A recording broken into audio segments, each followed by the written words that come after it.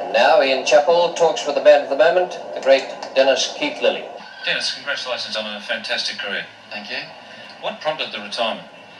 I just think that you know when the time's come. I've really tested the family out for 14 years, and I suppose that had a big bearing on it because it's been all take from my point of view, and now it's a bit, time for me to give a bit back, and they've stood by me right throughout the career, and I appreciate that, and now's the time for me to start looking after them.